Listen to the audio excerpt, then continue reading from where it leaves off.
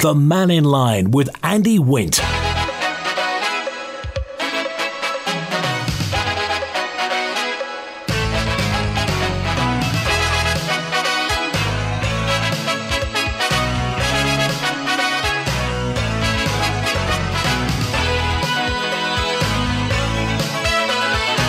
Fast am I. Good afternoon. Welcome to Mannin Line on Manx Radio. Through till 1 with the constituency MHKs from Ramsey.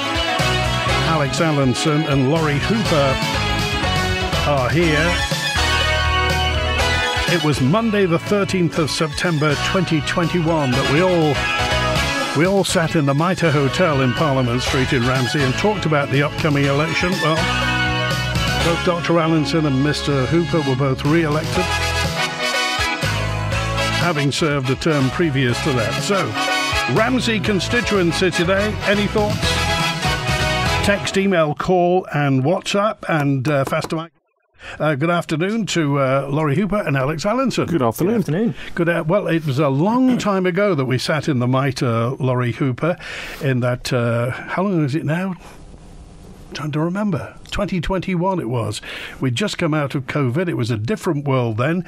How is Ramsey nowadays? I mean, do you see any, do you perceive any change in Ramsey, or are you so close to it that it just happens day by day? It's a difficult one, really, because a lot of the more local stuff is really dealt with by the commissioners, so it's not something that you're sort of as intimately involved in as an MHK. But no, I think what we're seeing now is the similar sorts of issues that were raised around the time of the election. Things haven't moved in some places as much as they could, perhaps, but no, generally, Ramsey's always just been a great place to live, and I don't feel that's any different now than it's ever been. And you were a commissioner before, of course. Yes, yeah. You did, was it 4 years as a commissioner? 4.5, because I did a bit after the not quite an election in 2016, before the general election in the September. What's being a commissioner like in Ramsey? It's interesting. I'll give you that for free. The discussions we used to have around the board table got quite robust, if I remember rightly, Alex. Some of the conversations were quite difficult, but I always felt that the people around that table were there for the right reasons, trying to do their bit, really, to help make the town a better place. And so, yeah, it's a worthwhile experience, I think, for anyone that wants to try and give something back. Alex Allinson, the future of Ramsey and how it's come along? Yeah, I'm incredibly optimistic about what Ramsey has always been and what it can be again in the future. I mean, yes, 2021 seems a long time ago, and obviously from a government perspective you're dealing with one issue after another, but Ramsey gets on and does things itself, to be honest with you. I mean, it doesn't ask very much from central government, it just gets on with things. So we've got quite a vibrant commissioners there, vibrant Chamber of Commerce there, lots of local groups, lots of volunteer groups. You were up recently doing an outside broadcast on the pier. There is a lot of community feeling in Ramsey, which keeps it going. And on the high street, I mean, ever since I moved over to the Isle of Man in 2001, people have said, oh, what about the empty shops in Ramsey? Any high street has empty shops, but actually what I've particularly seen in the last 3 years is some really interesting, quite unique new businesses opening up, and people travelling from all over the island to come up to Ramsey just to shop. The free parking obviously helps, and the commissioners, certainly when Lawrie and I were there, and the commissioners now are absolutely committed to retaining that. They come up, they can go and shop, they can eat out either for breakfast, lunch or tea, and it's just a really nice place to live. Okay, got a message in from Ray who said, I don't see any signs of progress with the Cummal Mooar development. The future security of the unit is everything for the residents and the staff, and staffing the unit, says Ray, has become impossible from my sources. He must get some information from the inside. And what is the job security? So the future of Cummal Mooar. Yeah, I mean, we can both talk about that, both from our constituency point of view and government point of view, really. Cummal Mooar is an ageing building. It doesn't live up to modern standards of residential accommodation. They've got shared bathrooms. It's difficult if you're in a wheelchair to get in and out. But what it does have, again, is that community spirit. The staff there really care. They will look after people there through thick and skin thin when they can, and are completely dedicated to it. And I think that's why the people of Ramsey, really trust Cummal Mooar so much with their elderly relatives. Now, there were plans under the last administration to build a replacement for it. One of the issues with the new administration coming in was to, make sure that that was still valid in terms of things like the build quality and the price, which obviously lots of prices have gone up, and we need to make sure that it's affordable, but also that it meets the needs of the people, not just now but in the future. And so that's one of the reasons that Treasury are working very closely with the Department of Health and Social Care and then Manx Care to make sure that what we build is actually future-proofed, not just for now but in the going forward in terms of the needs of the people of Ramsey and the people of the north as well. Lawrie Hooper? Yeah, so from memory, and I'm working from memory here, the plans for the new Cummal Mooar are still, they're in the development phase. Yeah, so they're at the part of the capital programme which says, right, we've got a high-level plan, we've got planning permission, let's go fill in the blanks and colour in all the bits that need colouring in, essentially. So it's progressing through the government's capital programme at the pace that I would expect it to. So there's no issue there as far as I'm concerned. So my understanding is in the relatively near future it will come back through Tynwald for that kind of final vote ultimately. But as far as the Department of Health is concerned, it's progressing on track, really. As Dr. Allinson said, it does have emotional. The current Cummal Mooar has emotional buy-in from the population. It may be a bit frayed around the edges and may not meet all the boxes that need to be ticked nowadays, but people trust it. So how do you replace it with something equally trustworthy? I think a lot of the trust there comes down to the staff, actually, and the culture of the place and the kind of way that they work and the very positive way they engage, not just with their residents, but with the community more broadly. That should never change. And quite frankly, those staff also deserve a better place to work. And I know there's a lot of emotional attachment to the building itself, but the reality is what we're looking at doing as a department is replacing the physical structure with a more modern physical structure. In terms of the staffing and that ethos and that culture, I don't see why that would change at all. And will it be on the same site or a site nearby? Where will it be? So the planning permission is actually for the building behind it, so the old Coolmary building, which is currently owned by the Ramsey Northern District Housing Committee. So in years gone by, there was an agreement in place that said, actually, we will build our new facility on your site, and you can then have the existing Cummal Mooar facility to build some sheltered housing on. So essentially, it's just a swap over of those two facilities. What I would like to see, and I think what would work really well in that area, is a sheltered and older person's extra care complex on the current Cummal Mooar site, because then there's a lot of synergies between the nursing and residential care provided by the new Cummal Mooar set against the kind of extra care sheltered accommodation that could be provided. So it could be viewed as a single site, because actually there's a lot of concern locally, and I get this, that you'd lose access to kind of the seafront views and the ability to sit out in the garden and that kind of thing. But if it's treated for all intents and purposes as a single location, really, for care of people who are a bit older, actually I think that could work really, really well. So that's the conversations that we now need to start having with Ramsey Northern District as we finish up the capital side with Treasury on what government wants to do with our bit and our money, is to then start talking to the commissioners around, okay, how do we support them in then developing that site into making it something that complements a new residential and nursing care home. Is it future-proofed as far as numbers are concerned? So that is a really interesting question. So at the moment, what the department is looking at doing is replacing its buildings almost on a like-for-like basis. So you've seen that in Cummal Mooar, you'll see that in Raton Bay and Summerhill View. So the department is going through and saying we have a current number of rooms, of units. We're slightly increasing that, but essentially it's a like-for-like replacement in terms of numbers. What will be published in the very near future by the Housing and Communities Board is something called an Objective Assessment of Housing Need. So that is a piece of work that says, actually, this is roughly how many houses we think we'll need of various types, based on what they've done in terms of the analysis around the census and the growing population and the ageing population and all the rest of it. That will give us some real hard data in terms of how many houses of what type to build. So do we need flats? Do we need bungalows? Do we need extra care? Do we need nursing care? Alongside that, there's also a piece of work that I've asked Public Health to undertake, which they're due to report on pretty soon, that will give us more granular detail on types of housing that will be needed in terms of sheltered, residential, nursing, extra care provision. So this information, when taken together, will actually give us numbers, essentially. So it's something to aim for in terms of, well, how many do we need? Because at the moment, it's difficult to know. Actually, replacing like for like is fine, but should we be building extra of these buildings as well, or do we have enough already? And so should we be spending our money on other types of housing?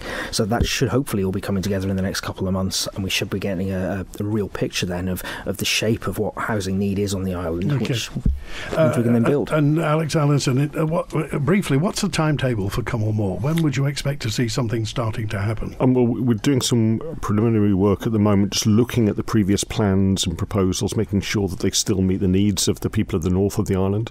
And again, we're not just replacing, bedrooms. One of the big aspects of Cummal Mooar, one of the reasons it's got so much community buy-in, is it deals with respite care. It's got a day centre. Lots of people use that facility, not just the people who live there and call it their home. So it's important to replicate those and have that access. So certainly, we've gone through the existing plans. We just need to sense check that with the department, and then move forward in terms of the further design stage, and then get it out for tender. So when we go to Tynwald, we've got an up-to-date cost, and we know that it can be delivered on budget and on time as well. Okay, let's get to the phones now. And first caller on today, it's 17 minutes past 12. Hi, Wilf. You're live with Alex Allinson and Lawrie Hooper. Hi. This is one for Alex. Have you had any success, Alex, about getting permission to clean our beach yet? Yeah, well, lovely to talk. Lovely to talk to you, Will. So, if I can just explain to listeners, this is the South Beach, and there's a lot of sort of seaweed and debris that builds up there, just around about the stone pier and in front of the lifeboat station. And what Wilf has been trying to do is clear that up and get that sorted.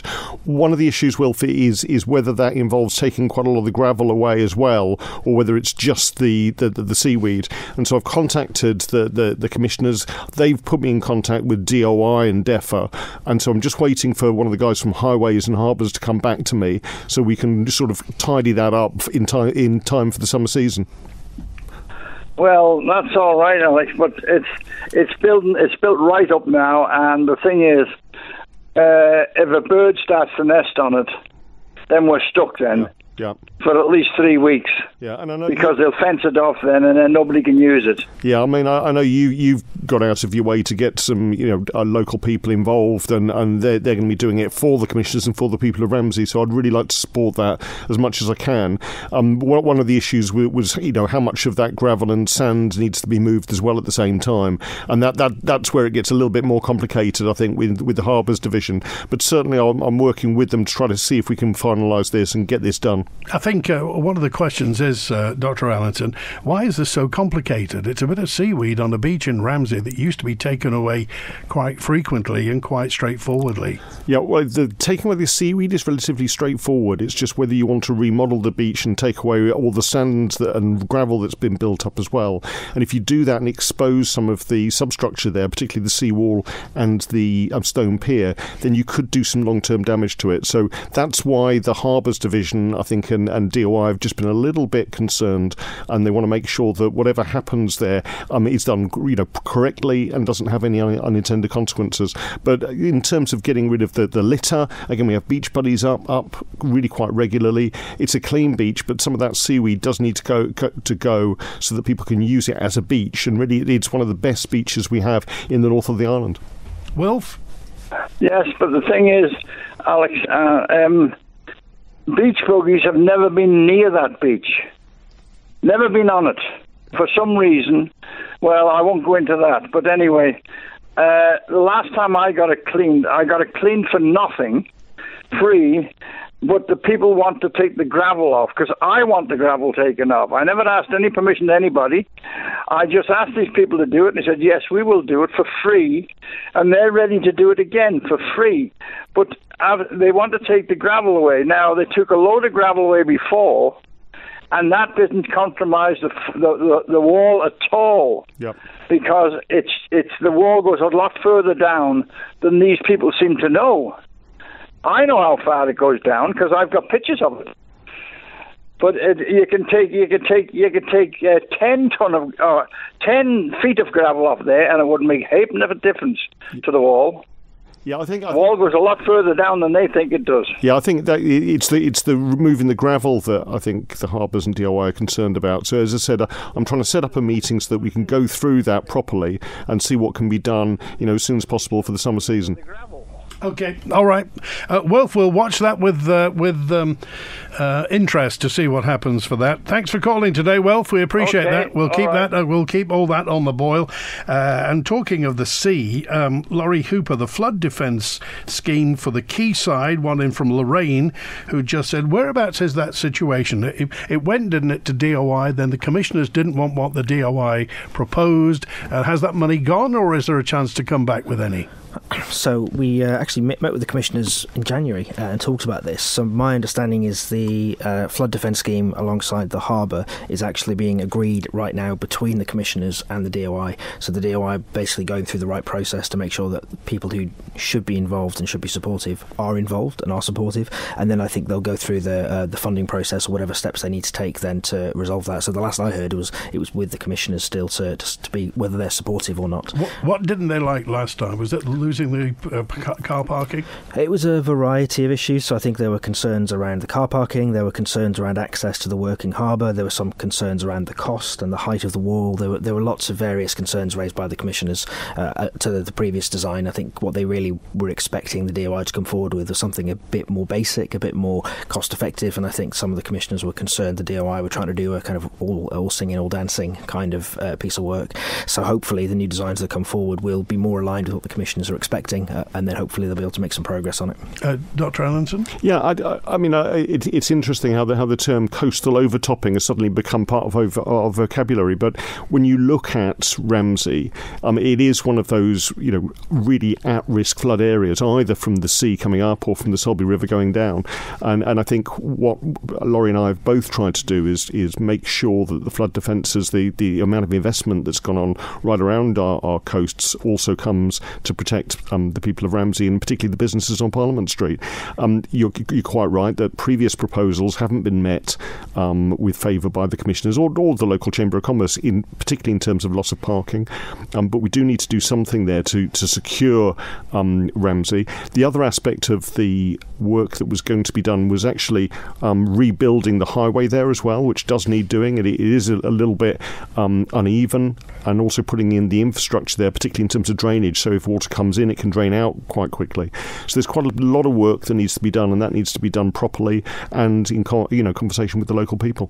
Okay, thanks, Lorraine. Another one in. This is Hugh now, and it's concerning Parliament Street, where you've broached this sake. There aren't any more kind of empty shops proportionately than anywhere else. But how do you feel about the makeup and the future of Parliament Street, Lawrie Hooper? To be fair, I love Parliament Street, quite frankly. I think it's great. I was never a huge fan of the regeneration that went on in terms of the road design. That I think has caused us a few issues over the years, but it looks like the DOI are in the process of fixing some of those now with the speed bumps and whatnot, so it looks like we're seeing some progress. But in terms of the shopping, actually the shopping street is pretty decent. You can get pretty much everything you need in town. I've never really found that to be too much of an issue. Yes, new businesses come and go. I think that's the nature of running a small business in a quite highly competitive retail environment. But by and large, I find I very rarely have to travel to Douglas in order to get the things I need, get the things I want, and quite frankly an afternoon out in Ramsey is far more enjoyable than an afternoon out in the Big Smoke. So from my perspective, yes, things could always be a bit better. Government really can do a bit more to help with things like regeneration support and funding, but by and large, I think Alex said it pretty well when he opened up, Ramsey's generally just quite a nice place to be. Are you happy that, Ramsey is distinctively different to most places on the Isle of Man? Yeah, and I think that's one of the things that really attracted me to come back actually to Ramsey, was the fact that it is quite unique. It isn't the same as Douglas, it isn't the same as anywhere else. It's got its own kind of unique feel, I suppose is the way I'd describe it, and yeah, so I can't really speak highly enough of the place. Yeah, I mean, Lawrie talked about the regeneration scheme, which obviously was to do with shop owners and helping them renovate their shop fronts. I think that was really quite successful. That a large amount of money went in terms of Parliament Street to do the roadway up, and that's had knock-on benefits. The courthouse, again, is being used more and more for public functions. What we do need to do, though, is deal with some of those vacant and derelict properties along Parliament Street, which are a blight to many of our towns I'm glad you mentioned also our that. city. Yeah, everybody talks about it. Whose responsibility is it? Is it the commissioners, central government? Is it the owners? I think the key responsibility actually is the owners. Now, some of them haven't necessarily got the money to do up their properties, but that's why I think they should look at working with governments. We had the infrastructure investment scheme to look at brownfield site developments, and I know that several companies in Ramsey applied for that, but were unsuccessful in the first round. That's fine. We've got more time to look at that. But actually, we've got some relatively wealthy landlords up in Ramsey who I think could do more to their properties to bring them back into active use. And that's why, from a Treasury perspective, after a Tynwald motion, we are looking at how we could use the rate system or actually a land tax system to actually work as a carrot and stick approach to bring some of these back into use. But also we've got to deal with some of the stumbling blocks, particularly around planning. And in this administration, we keep on saying we need to get rid of some of the blocks in terms of some of the planning restrictions that apply. Parts of Ramsey are protected in terms of the heritage sites, in terms of the buildings there. So it is sometimes difficult to put up new buildings in certain areas. But there are some sites that have been left vacant for years that people have wanted to put money in and have been registered. So particularly the Old Britannia pub, for instance, I know people who wanted to do that up. There's been lots of different schemes, but it hasn't come to fruition yet. I think more could be done in terms of looking at the planning, looking at the incentives, but also looking at the disincentives to get people to actually put their money where their mouth is and invest in some of these areas in Ramsey. Okay, I think that's quite an important point, actually, is from a government perspective, what the government can do is incentivise behaviours or disincentivise behaviours. So, you can charge people to leave properties empty, you can provide financial support to help them do them up.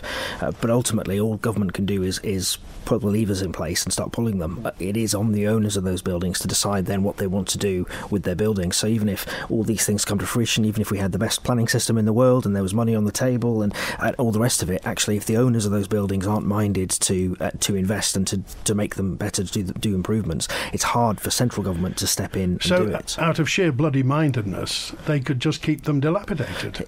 That's a possibility. I mean, this is where I think it gets slightly more complicated, because the commissioners actually have a range of powers in respect of things like dilapidated houses, for example, where the commissioners have powers to step in and do works on behalf of owners and send them the bill. There's lots of options available to the authority. There's a process as well that exists in the UK called an empty dwelling management order, whereby the local authority actually takes over the ownership of a dilapidated house, does it up, adds it to their social housing stock, rents it out until such time as they've paid off their own costs, and hands it back to the owner. So there's lots of options available, I think, some of which currently exist on the island. And in fairness to Ramsey commissioners, I think they do take quite a proactive approach to dealing with some of the problems that they encounter, to actually using their enforcement powers quite positively. But really, we need to see a bit more of that going on as well, I think. Is it possible to get residential planning for the centre of Ramsey? Yes, and actually it's happening. The old Mart site is being redeveloped now by a private developer who's putting in residential accommodation there. So it is happening, and that was a brownfield site that was left vacant for ages. I mean, the other success, but actually it's probably the worst example of dilapidated houses on the Isle of Man, was Bleak House. And again, that was a disagreement between some of the freeholders, and led it to literally go to rack and ruin.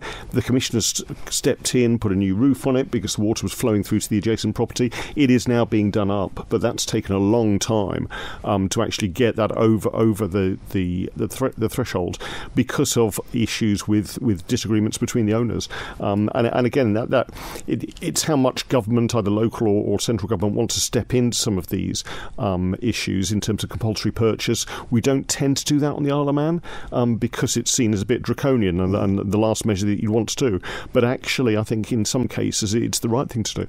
Okay, and Rich has just dropped a note in and just said, well, briefly, he'll say, how hard is it to ask somebody to paint their house or to pick up their rubbish, Lawrie Hooper? And I think that's the point. You can ask people to do these things, but then actually, if they say no, it's very difficult then to enforce that on them.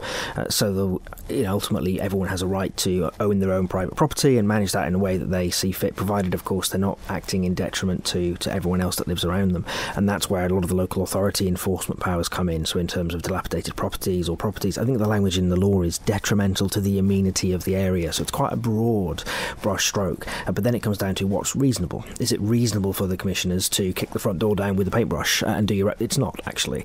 So actually there's a wide range of things they can and do often do. But I think what some of us, I think like Alex was just saying, would like to see is a bit more of that proactive interventionist approach, being willing to do some of the things that we, I think, government and local and national have the powers to do, whereas quite often people will take a lot more care around that and probably might not be as willing as say I would like them to be to take that enforcement action where it's appropriate. Yeah, but some of these cases are quite complicated. I've been involved with cases whereby somebody's been put into hospital for a long period of time or ends up going to nursing home, and there's nobody to look after their house, so leaks start appearing and it gets the gardens get run down, and then it's quite difficult for the commissioners to step in and start cleaning somebody's garden, or people who unfortunately pass away, and it's a real issue trying to chase who their heirs are, and sometimes they're overseas as well, and trying to make them responsible.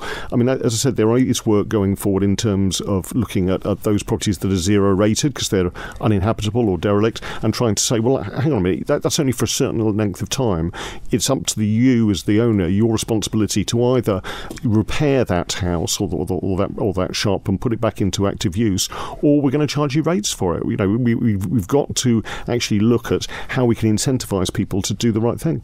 OK, we're live with the Ramsey MHKs today, Lawrie Hooper and Alex Allinson, and we're on till 1 today. Text, email, call and WhatsApp. Everyone's more conscious of energy usage nowadays, so Manx Utilities has begun installing smart meters for standard domestic customers island-wide. With our Smart Living app available too, you'll be in control of tracking and managing your energy. No need to contact us, we'll be in touch when we're ready to fit your smart meter. Visit the Smarter Living page at manxutilities.im. Manx Utilities, delivering a smarter future. Construction waste today. Tells recycle for another day. A builder skip or two. Tells Skips will bring to you. At Tells Skip Hire and Waste Disposal in Snugborough, you only pay for the waste you bring. For waste disposal and skips, give us a call on 677 137. That's 677 137. Visit Tells today or find Tells Limited on Facebook. Call Tells Skips today. 677 137. Staying younger looking, it's our primary objective. The holy grail of skin aesthetics. But it's not any one product, it's a state of mind. At the Tracy Bell Clinic, it's our passion and desire to innovate, to reinvent, recreate, reimagine everything over and over again. Are you ready for a change? Try our exclusive Alma Laser Skin Treatment. The results are remarkable. Call the Tracy Bell Clinic on 613 323 for a consultation. Are you concerned about your eye health? Holmes & Davidson Opticians in Douglas are proud to offer the Eidon Ultra-Wide Field Retinal Imaging and Heidelberg 4D OCT systems, state-of-the-art machines that allow early detection and management of eye diseases. Don't wait. Book your appointment today and ensure the health of your eyes with the best technology available. Call 676 230 or visit holmesanddavidsonopticians.co.uk now. I'm Amy Griffiths, and on this week's Island Life, we're talking about housing. During the 2021 election campaign, it was one of the most important topics for people on the doorstep. But with rental shortages, high average house prices and limited support for first-time buyers still issues on the island, is it still a priority for this administration?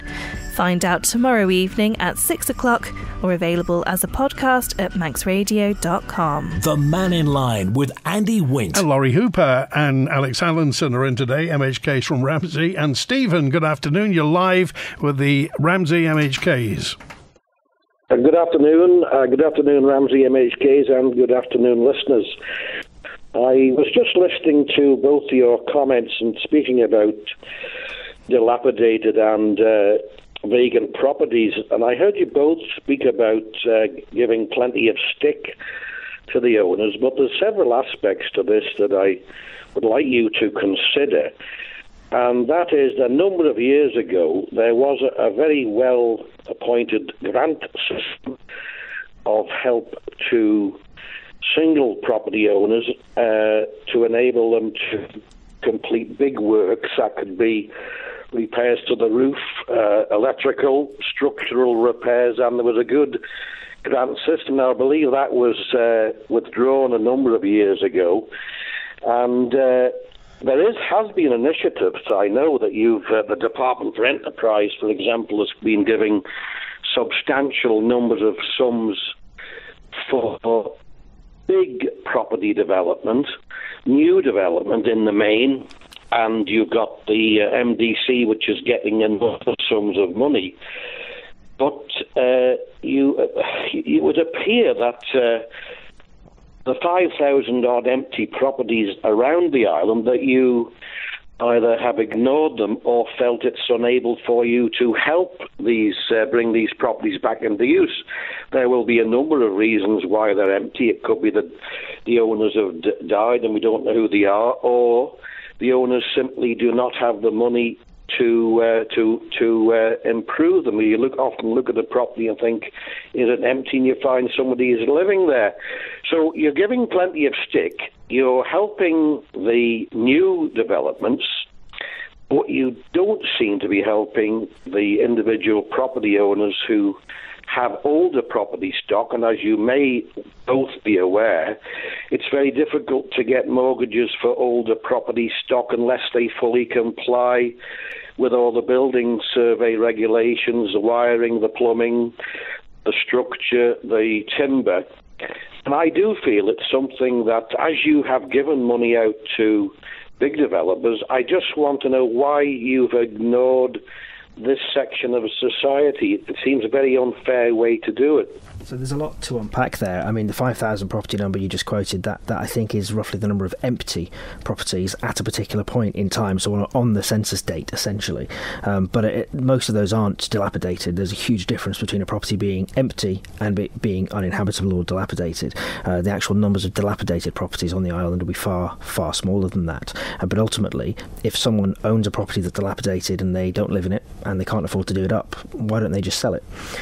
It definitely is possible to get mortgages on properties that are quite old and not up to code. I mean, the house I bought was old and not up to code. That's the nature of buying a property that's been around for 50 or 100 years. That's not uncommon, actually.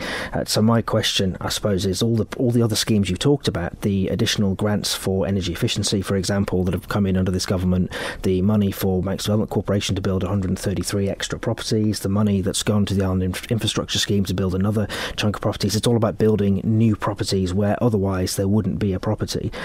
If we were in a situation where there were people out there trying to sell their dilapidated property and they couldn't sell them, I think I'd have a lot of sympathy for the argument that you're making. But the reality is, in most of these cases, it's people that own one of these dilapidated properties that don't want to sell it.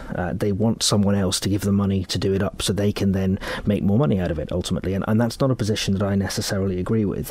So I think if someone wants to sell a property that they can't afford to do up, I think that is perfectly reasonable. And I think if there were issues out there in terms of people getting mortgages to buy those properties, again, I think that would be an issue we'd need to look at.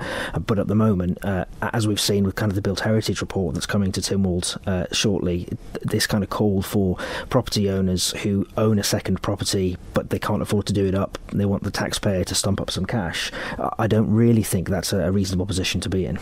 Yeah, it's interesting. So I can remember going canvassing in 2016 and meeting a lot of people who lived in big, older properties who wanted to downsize, but the property market at the time meant that they just couldn't sell. I think that's changed now. People are looking at buying older properties and doing them up.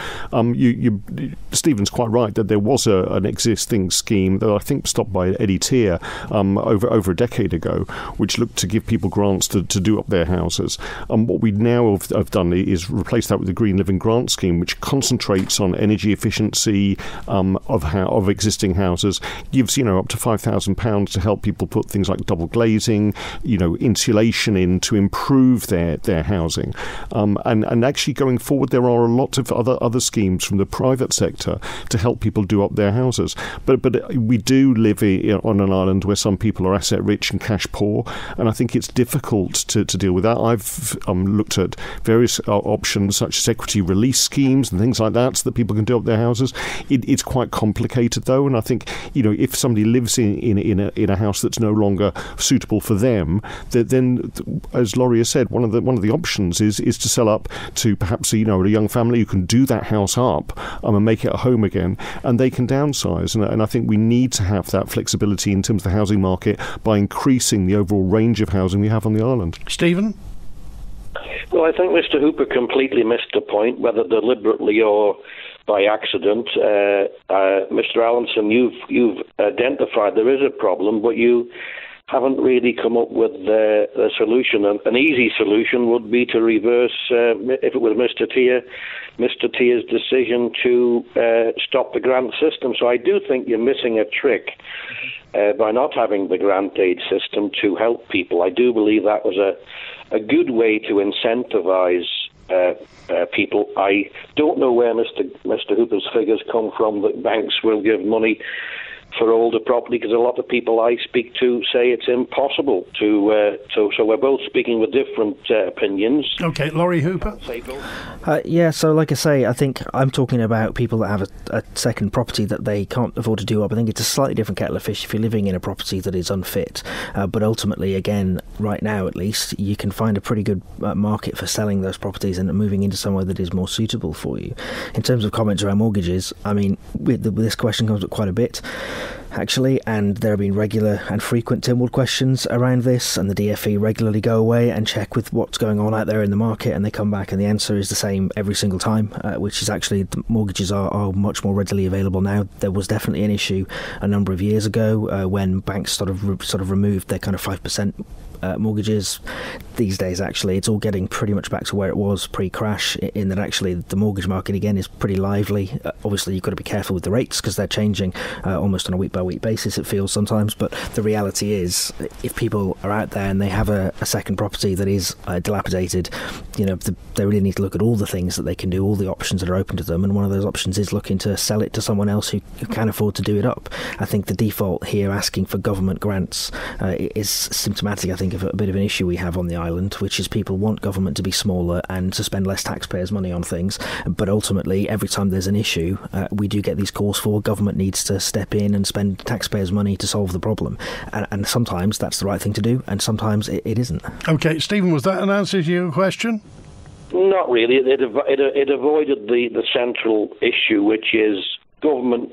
Despite what Mr. Hooper says, government do give money to developers for new buildings and flats and apartments, and they do not give money for even, say, a single purchaser that wants to buy a house, but possibly the ability to renovate it puts them off because there's no help with the grant system. And is this, you're talking about particularly people with just one property or people with more than one property? Yeah, Mr. Hooper's concentrating on people with more than property. I'm talking about a person who may wish to purchase one property, but it needs a certain amount of work done, and it is impossible to find the funding. Now, if the grant system was reintroduced, then there's there to know that the government can help. I believe it used to be that there's a set amount given. A number of applicants in the year would become on a first come first served basis, and that would, once it was gone, but then it would have to wait till the next year. So it would appear that new builds are good, and trying to bring some of the older properties back to use is not so good. OK, all right. We appreciate that, Stephen. Thanks for your call today with the Ramsey MHKs, Dr. Allinson and Mr. Hooper. And Alex Allinson, you were saying you once saw a file with how many bits about the Marina on it? How many chapters were there? It was when I was a Ramsey commissioner, and one of my predecessors gave me a huge, great file about all the various schemes that been proposed for Ramsey, but none had really progressed. Can you tell me, where where are we with the proposed marina? Well, the last proposal that came forward was a private proposal in terms of making it on the South Beach, going all the way up almost to the pier. There was lots of talk, and we're going back now about 4 or 5 years. Lots of talk about that, lots of public meetings. Some people were very in favour, particularly those people who use the harbour. Some people were very against, in that they saw it very, very much as losing their beach. And as Wilf has said, the South Beach is very well used and one of the nicest beaches that we have in the north of the island. As far as I know, that scheme hasn't progressed, partly because of a lack of funding, because it was a private scheme. It was made quite obvious at the time that there was no government money going to be put into it, but partly because of the environmental impact of it as well, both in terms of the beach, but also what lies under the water, particularly eelgrass. And we now, I think, are a lot more aware of our maritime environment. That whole area is a protected area, so doing large-scale development on it would probably be against most of the restrictions we have. So I think that scheme has been and gone. I don't think anyone's called the day on it in terms of the particular individual who was promoting it to begin with. But from my point of view, that there is no active marina scheme for the north going forward at the moment. Okay, before we go to Lawrie, I'll just read you an email from Martin regarding this. I listened to the manifesto broadcasts of candidates seeking election a few weeks ago. This is the one that goes back to 2021. Now, most commented on the need for economic growth to preserve the shopping area, standards expected in Ramsey, yet almost in the same breath, some of the people seem to be against the development of a 24-access marina in Ramsey. The Isle of Man has limited time access marinas in Douglas and Peel and limited anchorages elsewhere. Hence, a few cruising yachtsmen contemplate the Isle of Man as a location to sail to or even to include in their passage plans. Here is an enormous opportunity to put Ramsey on the map, provide a stimulus to economic growth and provide jobs related to our maritime heritage. So why we're so resistant to change and reject such opportunities that land in our lap, says Martin. Lawrie Hooper, would you like to see Ramsey with a marina? I think I could challenge much of what was in that correspondence, actually. So in short, I think there would be benefits from having a kind of marina in Ramsey. My view is it would be much better served inside the harbour area to support a harbour regeneration, but actually the location of the last proposal on being on the South Beach was very much a non-starter, I think. I mean, they made the arguments around economic growth and all the jobs it would create, but the reality is if you build a marina with lots of shopping facilities there, how many of those people that visit the island are going to walk down Parliament Street? And the answer is probably not a lot. So what you'd be essentially doing is drawing business out of Parliament Street onto the seafront, basically, to where the new development was. So I was never convinced that actually the job creation and the economic activity they were talking about would be anything other than displacement. It would displace activity that already goes on and just move it somewhere else, which would be to the detriment, I think, of Parliament, of Ramsey and Parliament Street, Ramsey, and actually all the local businesses we already have. So again, from my perspective, it was a private development. I think it was a non-starter for various reasons, a lot of which Alex has already talked about. I don't think it really was going to go anywhere with the location that it was, especially in the light of the significant public opposition from the people in Ramsey. So in short, I think a marina in the north would probably be beneficial. I think the one that was previously proposed to be built on the South Beach was very much not going to be the right thing for Ramsey. OK, back with the final word with the Ramsey MHKs in a moment. Just a quick word. After it being our 60th anniversary after Mannin Line Monday and Friday, we look back in the archive and after Mannin Line today, John Moss looks back to the Clean Sweep litter campaign in the late 1980s, launched on the Isle of Man by Nigel Mansell, the Clean Sweep litter campaign.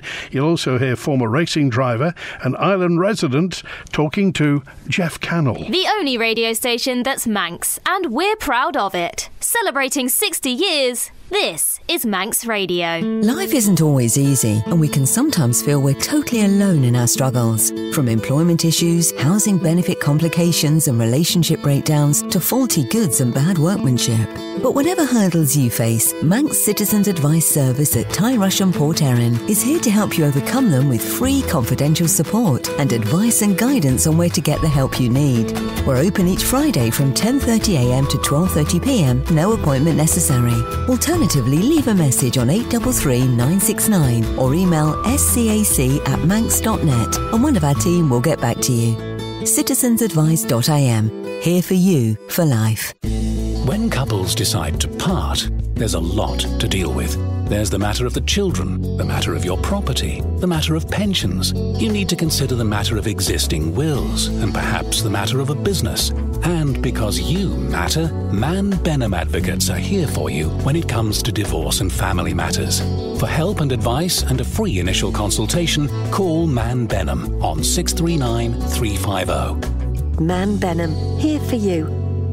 See what's in store now at Ramsey Garden Centre. We've spring and summer bulbs and seeds and plants for tubs and borders, plus onion and garlic sets, seed potatoes, spring planters and more, including azaleas, rhododendrons and roses, fruit trees, primroses and violas. There's something for gardeners young and old at Ramsey Garden Centre. And for exclusive offers, pick up a reward card today. Check on Facebook or call into Ramsey Garden Centre. Open 7 days a week on Albert Road. The Mannin Line with Andy Wint. Lawrie Hooper's here, and also Dr. Allinson, Alex Allinson as well. What would you say to constituents in Ramsey at the moment? Should they be optimistic or wary of the future? Yeah, I think people genuinely in Ramsey are optimistic anyway, whatever I say to them. I think we live in a lovely, beautiful town, and there's a real commitment there by everyone in the town, everyone who runs businesses there, who lives there, but also the local authority and the MHKs, both Lawrie and myself, to keep Ramsey going and keep Ramsey alive. But again, Ramsey does it by itself, and I think there is that community spirit and independence which has always been there and hopefully always will be there. Okay, you do quite monthly surgeries, Lawrie Hooper. Does anything particular come through from the constituents? Yeah, it's a range of issues actually. Me and Alex always up there second Saturday of every month, 10 till 12 in the coroner's office at the town hall, and no appointments, just drop in. But no, it's a range of things. So sometimes it's people with personal issues, so whether it's benefits, housing, whatever it may be. We get people that want to come in and talk about the budget, taxes, big picture national stuff. The health service, unsurprisingly, comes up quite a bit, especially access to GP appointments and things like that. But broadly speaking, it's the range of issues that you'd expect to get on a day-to-day basis, I think, dealing with the issues that we kind of deal with. There's nothing that comes through as a single overriding area of concern. How do you deal with personal issues, Lawrie Hooper? I mean, if somebody comes with a very personal problem, family problem, perhaps health problem, how does an elected representative, at what point do you jump in? We deal with it very confidentially, I would say. So everything has to be about, well, what does that individual want us to achieve? Are they looking to get an appointment? Are they looking to have a benefit reviewed? Whatever it may be, actually, what is it they need us to do? And then it's making sure that they're fully aware of what they're sharing with us, who we're going to be sharing that with, the steps we're going to take to try and help them move things along. I mean, not everything is within our gifts as MHKs. We're not individual decision makers in that context, so we can't tell government to do things. But what we can do is help people navigate the system so that they get the outcome that is the right outcome for them as far as possible. But everything is dealt with very much in a confidential, on a very personal basis. And final word from Alex Allinson for the future of Ramsey. Yeah, I mean, what I'd say to your listeners is if you haven't been up to Ramsey recently, go and visit. It's changed. It continues to change. It will always carry on changing. But it's a really good place to come up and visit. To come up, see the shops, go around the Morag Park, have a game of bowling, have lunch or maybe have dinner there, or go out for the evening there. It's a great place to live and work, and I'd like to welcome anyone to come up and just see what the local people can do for themselves. Okay, good to have you along, Lawrie Hooper, Alex Allinson. Thanks for being with us. Thank you very much. So stick around for Nigel Mansell and Jeff Cannell after Mannin Line. Remember, on Wednesday, big day today. Well, big day on Wednesday because we're live at St Ninian's High School with the students. Tomorrow's voters today, and also, of course, we're live out and about because the Queen's coming to Douglas to make it a city. In the meantime, if you want to get in touch, email manninline@manxradio.com. The answer phone's also on 682-631. And stick around after the news. Christie's here with 1 to 3. Thanks to Ben Hartley on the phones today. Enjoy the rest of your Monday.